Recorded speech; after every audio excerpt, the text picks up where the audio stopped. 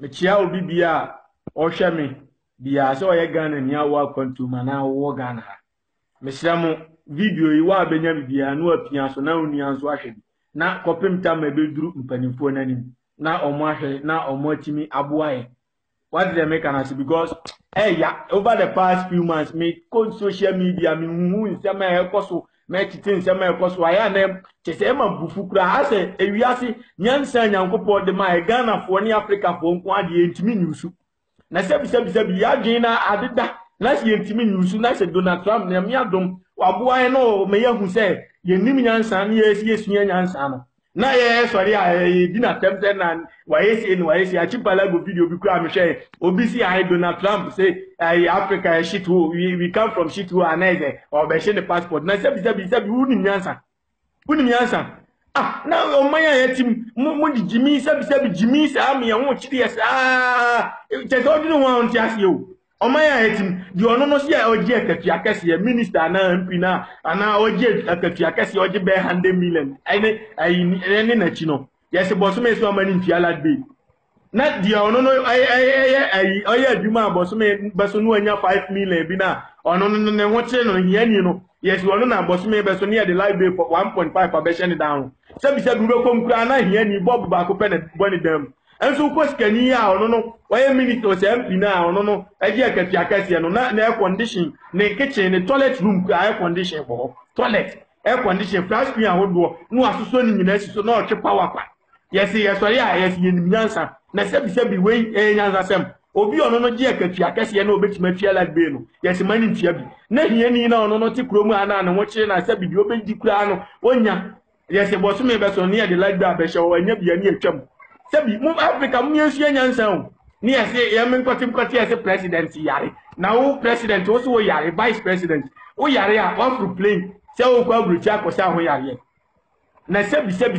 ye wo ya wo bari aso what say broni fi ni krom aba bibi ni krom se oba besa ne ho yare da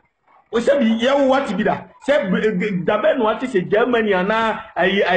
you America president ya through plane se oba Ghana aba besa ne ho yare da what bi da na sebi plane ticket na ofro de kwa brochie na o de kwasa ho yare na se plane ticket no wodi akra nro ni bi wodi akra nro ni bi aba Ghana ena nka wodi ahwe ho na unia bi nso yare na okọ hospital ni atimi ahwe na enti nka enye anti kwalebu ho ji wo ho 37 military hospital ho na sha hospital akese we nyina wo hoyi na hospital yentimi ahwe na is doctor papa bi ani Ghana ha doctor papa bi ani Ghana na president say ai petrosika ene ho ai plane ticket ene ho allowances ni ade ni security man for nyina ade o makogu UK say o sa no ho yare na sebi nyansa bi wo Africa ha sebi nyansa sebi bi wo Africa ni etikromu ase ni ebre sa ye bre ye nyusu adwen na nyame dia man no ye nyusu ba kofo besi dan be 200 na nwumre ade kire se mu na okoda na uni ate wona de obedi kura wonya yeso ya yesi ye ni nyansa sebi mum yesu nyansa wa Africa fo mum yesu nyansa so di ono no so si ono so ye nyame adwuma ena asore wo ba wiase nyina Ghana ni Nigeria na so fofogu Ghana ni Nigeria na so yenso ne yebre so ye ka bone pa bone abrofo na di bone kese abrofo omo na di bone kese so omo na da bia nyame hira omo na da bia nyame hira because obi ye bank manager wa na so jai kwotena broche na ko ekiri na obeba no waye nso be bank manager wa be 3 years no ntiminya sika kran ko top plot da so nso kwotena broche ye kiri na within 6 months no abeto plot so mum yensu nyansan so fo so a woti aso dem a wo se wodi wo na ase se nyame afro mo na Ghana ha the whole Ghana I be kakra na so fo kra do so se ye nipa fo timamfo na etikromu am so for da bepa no ati se asori bi sofo akase boda bia na bosumi bia na otu bia ye collection de mano one ne papa Yesu no makwaji da bia no da lam krusem na asori ba na money na mfuturo so ko tete jimi sa mo so ya mo se mo na mo ni Yesu na mo ne mo papa Jesus ne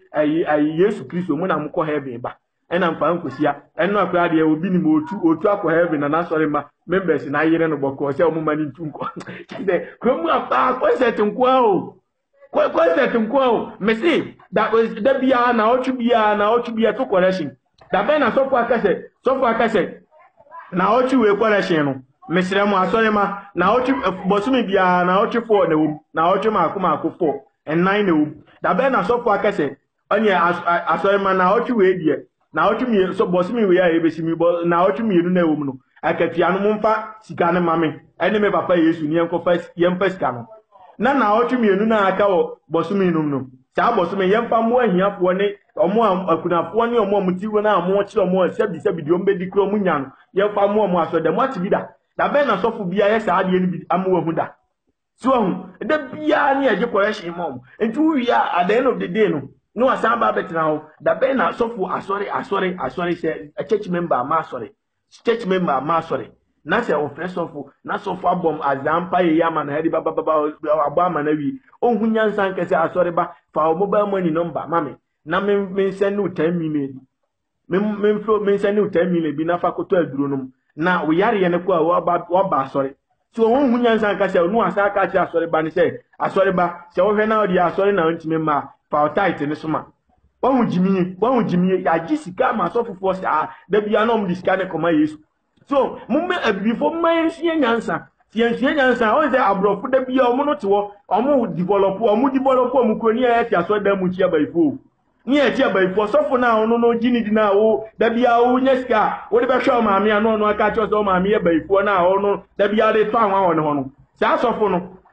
no a da bia o to anwa won ho no ono no ne ba yare ano de ne ko hospital o ne ba yare a no de ne ko hospital o yare o sebra antu betina wa na se ujimi sebi ujimi usika ya sa na hunyansa na usika sabiye na hunyansa kwotena fia na wakwa ko so sebi sofwa ono na ma bodyguard ne dinachi ono no sebra no omo ho ban na ujimi na sika se ode bebo amaami na papa bia ode akura bia se a wabo ho ka na wabra wa ma wo bi pempeso wa dum na udisika na ekoto anwa wa so edam na diskane ko tanwa wa so dem sebi unim nyansa sebi unim nyansa na diskana ko tanwa wa so dem o so hu na so funya sika wi ananka na kum chacha ne nua obi ni mmone omom kika ka hu nanka omom ye hwan a omno be ka se omo ka ni nyansa sen Ghana fo omo school be na omo kwajuwa be na omo sia na me kura dia na mpese meka school ni sem kura na Ghana empanifo omo ko school kura ya hu di ombe ye bo a Ghana odi azie bi ogo school kese kura ko fia nan ahwan US secretary die no timi ye ma Ghana ansa na ofiso a professor Mese onu agbo degree ahodo ni ade di otimi ye ma Ghana ni se o kukuru Ghana sika ko che wayo mi ansa na owu akomebo a wotimi anya hwe so anti ye tukuro mu sebi ye nsuye nyansa na ministers ye momun to petro omun tiala de na omun de musika nyina bia filling station ya to petro na omun da fia nwumre bia adwuma ba bia na diskana ko to petro na de komo omun na omun de hwe omun yire ni omuma na omun nya sika so omun ma kogu abruchi na omun ko school papa e wa abruchi na da acho masan ba be die so na sebi ye nim nyansa ai kwa me nkroma time omusisi university se o Ghana ase besi na Ghana president bia hu nyansa emesi bi nka hoda na o school mu na wan sori ahumachia kwotena class ba ko nipa be 600 wan sori ahumachia ko kura unya so ntena ye kasagu microphone na nipa ni wie university a obewie na ABCD nko anu timi kan hwi ni tirim ye ti Ghana ha ne enua kantan kan ye ka emaka no sebi nyansa ye nimti minister abo degree or abo master's degree watch kro ni me calculator kro ntimi nye enti ye so tena kantan kaka ma ko ba betu na bi odi iPhone ba wi ase Macintosh a o 2011 school ba no koy Bill Gates odi computer ba wi ase kra degree ba no boboy so sebi mu mi ensu nyansa o sebi nyansa na de tirim na so si bibia o wi ase ensu ye ensu nyansa na be bress akopim tam ebewu so on ya nte die wunsu a wa hwe kra ha be kra ntimi nya bi nko ye be duo na Ghana mpanifo na omugubro nsam je mo ti senkran because isa bi jimi efie ewiase usi Ghana fie nyina o de mfa Ghana fie o Ghana nyina yo dia edu anyumra asem na abeda wo usi ye sikani wo wiem da ana o sikani bia wu ama o wu ya sisa ni sika egu banya be sie nda sebi mu miesu ye nyansa ne mo enuanom ti se de nya di abrofo ni ye ni bi wati ase ni ntimi ndi bolopo ukwa abrochita ye Ghana ye wo timba gold diamond manganese bauxite ene jiminti ya sisa China for China no muti ase no mutu galaxy no mo say asase ugo ka ezi China ni na ne ba na che obi tini krom China ye de hu sa asase do obo ase asase de dunkwa o sebi mu miesu ye nyansa on sika ni branding kwasi agimi sa so for so ye bebrejije ahia for sika kwasi school dan a asori ma be ko ni free no si dan bi on kai se asori ma kwaleshe no abo ano dia kwa kwasi school no kwasi obi a metua school fees na we ye nyame adwuma ne ye so we dia na minimum besi ya minimum besi ya na next week ye besa ato aso mesramo Ghana ha sei wo dia dikakra wo no fa bo a onia ati ase better than say better so be bo onia bia no ho kire no than say obekukuru sika ni akoma so fa akwaji anwa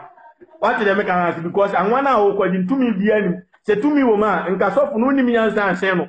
what ase tumi wo ma nka ono no dia akoni krom wo ho obi akonya ade a ya ade pa wo dia akwacha abontisu ni na se tumi wo anwa no ma nka de be ko ni krom na wakoka che ni krom hene no ma bo dawuro ombo ba dawuro krom wo na dawuro no ma bo no omo asan obi ala na ni krom fo nyina abaji anwa na nsa na bia ba beso abontisu fo so what dem can ask because tumi bia ni me ya danin trekese ni ntronko a what ase wo ne ba yare na odne ko hospital wo yare osebra so nti nyansa esus nyansa de ni patrim no esosi bibia tie wosi ya bibifo ye yusu ni eja jimi sem na ada bia eso ya jimi nko a ena wo fata ma ya police nko a fa tebubu a police nko a wo fa ya ja police ya to convoy baako 9 billion ya beto aba president check a more than me kwa mahumi hu be 400 ya to cars che na baako bia 300 million kwa ya sen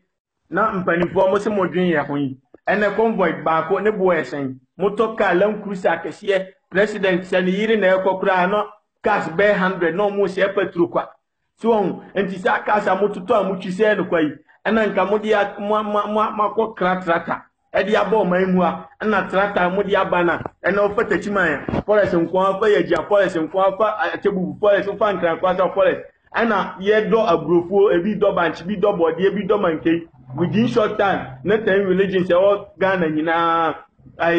ya biebie government market asisi region bia so na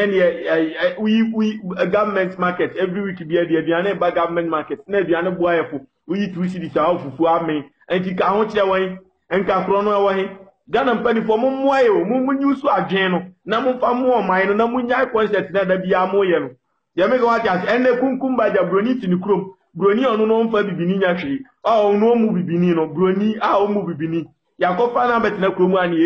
ya kofa ni movie abetina na ya katwi ahye na no ena dia say adwuma nyina me America sa me movie producer am twasi ni first na me twasi ni the good come the co float ekoton di nyasika ena nyina titipie minia kwadon kansan lewe ya ni kwakuma no ne ajako nom ne omom keka ho omo sini na omo twai omo school be na omkoi sini na omo twai omo nya sketch ni sisi dan edibi enya skata akoche nyanka de me ga wa dia na o twibia na omo koche nyanka sika ena sebi yesi enim nyansa ya gu adwuma no ene yakofa broni ni ye promote no Ghana ha sei ena yakofa broni bai jimi a ya jimi ntini ya de convoy akofa broni ni asa ba ba gigi ye nuanom sika esa de ama broni ye wi ane ya de ama ne de ko ni krom na sebi nyansa ye obi okrom a sebi nyansa ye obi okrom a lewe ni kwakuma anu ye de kwakuma anu ye de ni twasi ni ma ni nya sika ene wa bia school ama obi otenchan ne banya school ni biko lewen watimi asidan ama ne maame enya baabi ada enti we enya Ghana mpanimfo fe mo si daabi ye be se adwuma makofa kunkum baja ene producer twasi ni a ontimi cheze ontimi mo advert mpo okwa TV station wontimi ntua enso broni ono no tini kuro ma onso ma on ye ni movie u promote na nti se sika na momodi advert egu kunkum baja so na nka mo pe producer baako ana nka mo di se sika na ma no se Jennifer twasi wisi ni enhwa tema na sebi wuti efie wura ni eyi no TV so na Ghana fo nkohwe se na omuhwe efie wura na omuhwe at least na efie wura no otimi nya sika fia enipa be 50 ema omu sika ema omu nsa ko omu ano enti se mu di sika na ma producer baako na otwasi ni no ana nka se sika no at least week bi omo obi 10 series kwa nka sebi ahon kire won employment e wo Ghana nka so nti sebi ya bi fo miesu enyansa o Ghana for especially Ghana for mumiesu enyansa o yes I had Jimmy sa ni nyina ya wu asa akoda bro sef dem so on it because nyankopon na o ka no ono no wuntimi muwa nyankopon na ntimi nya bibi mma nyankopon ma ne so wani o unni oto nchen na abeboa no na nyame afaso ahira o de me ga wati ase do yo nko se wo ho de me ga wati ase e megu bible no so onima Dia me ga wa ase enti wu nia na obe on na ese ogbo anu na nyame ahweso ahia wo so na mo de wu nia obe wu ku no na anya bibini ku anka me hu se obi timi koku obi kwaji sika na se bi wu ni nyansa sika no de yedan wu a obe riska no wu a obe so ade akwa asaman so mo me mpese me kasapi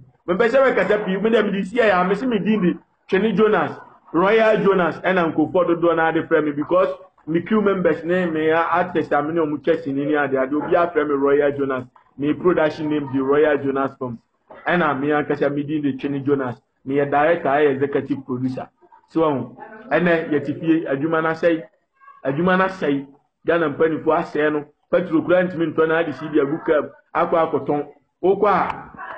na sɛ okwa akoton nkurasefo ya sebisebi nkurasefo ya akuro nketewa fo ya moto CD man ne ensa kɔ ya no kakra so ɛna ɔmo se ɔmo CD sɛ ya ɔmo deck sɛ ya ɔmo kɔ ani atɔ mo TV ama ɔmo sɛ ai kunkum ba ja behwe ni free obenya local movie sia san hwe ni free oso enti ma mo ntɔ enti sɛ nipa ne deck a ɛde to CD man so nya sika so petrol so abeto aguka mbi akokora anya asem ketwa yete Ghana etu petrol hanso yentimi ntɔ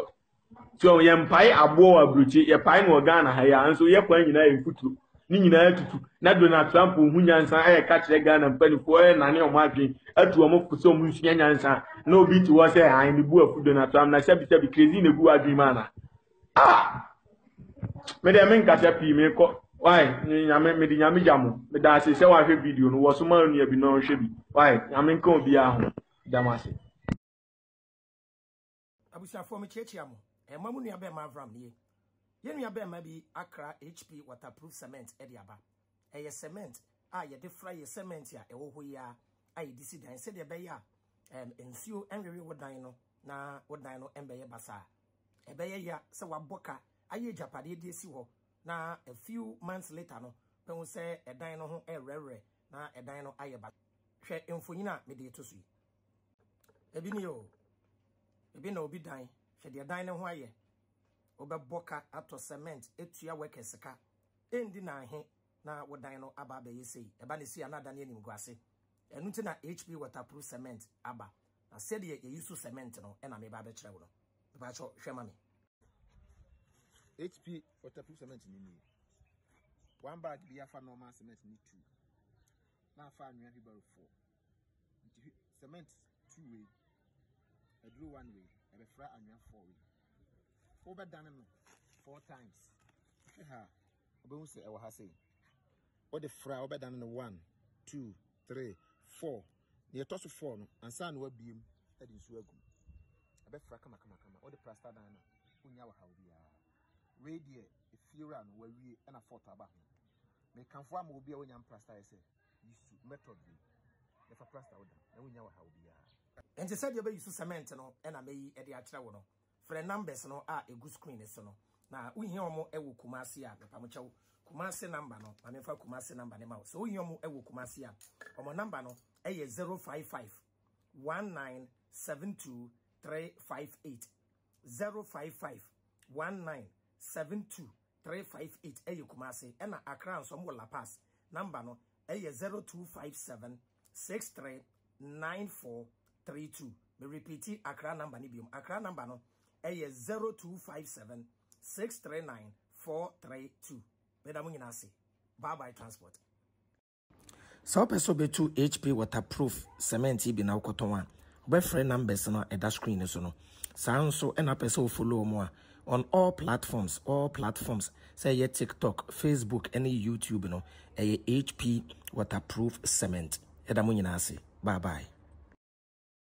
abusia fo me chechia mo mo nua be ma avram bin mo she ne me kanfo Big Joe Flooring Works ede amaw na enije sem kese won say eye nua Ghana ni a wo United States of America Arizona na odi say adwuma yi kwan ofa so ni dwumadi na nie all over the world we bia wo bia no on beba aba be we dwuma de amaw tie me yie pa me say all over the world Europe America be bia wo from number na etwegu e wo screen asena on beba aba we dwuma e de amaw kama eye flooring ene tiles wo adwuma pa achew omo dwumadi omo di no omo dwuma ne bi nie